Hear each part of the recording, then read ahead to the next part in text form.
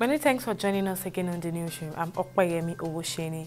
A protest has erupted in Lafia, the Nasarawa state capital, following the Supreme Court judgment affirming the election of Governor Abdullahi Sule. The Lafia Jos Road has been completely blocked as the supporters of the People's Democratic Party (PDP) burned tires in front of the state secretariat of the party, thus barricading the road.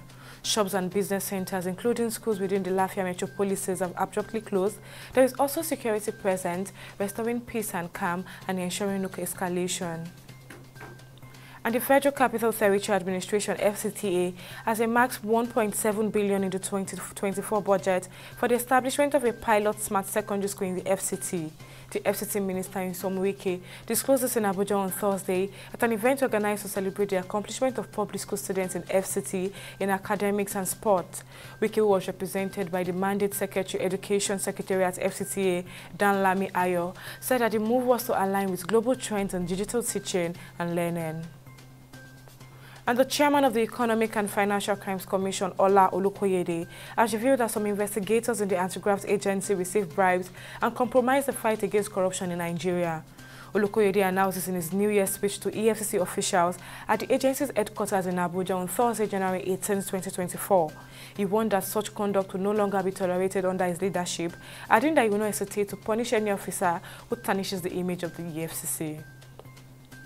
And in Kogi State, the government on Thursday banned traditional rulers and community leaders from issuing consent letters to prospective miners in the state. The Commissioner for Solid Minerals and Natural Resources, Bashir Gego, issued the ban during a stakeholders meeting with traditional rulers in Lokoja. The government directed that henceforth any consent letter must pass through due process for its consideration and approval. And on business, the value of Nigeria's non-oil export revenue recorded a marginal decrease to $4.5 billion in 2023, the Nigerian Export Promotion Council has said. The Executive Director of the Nigerian Export Promotion Council, Noye Ayeni, reviewed the figures while addressing the media on the performance report of the non-oil export sector for 2023.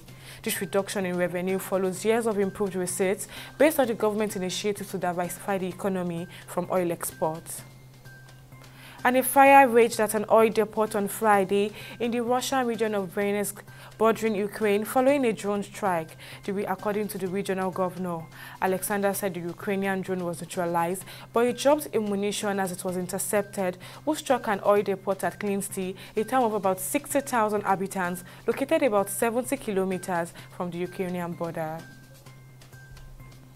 And finally on sport, Group B giants Egypt and Ghana played a 2-2 draw in their second match day in the Africa Cup of Nations AFCON, holding in Côte d'Ivoire.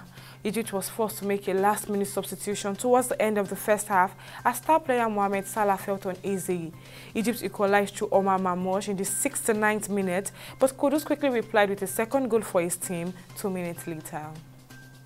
And that's all on the newsroom at this minute. Join us for more at the top of the hour. Bye for now.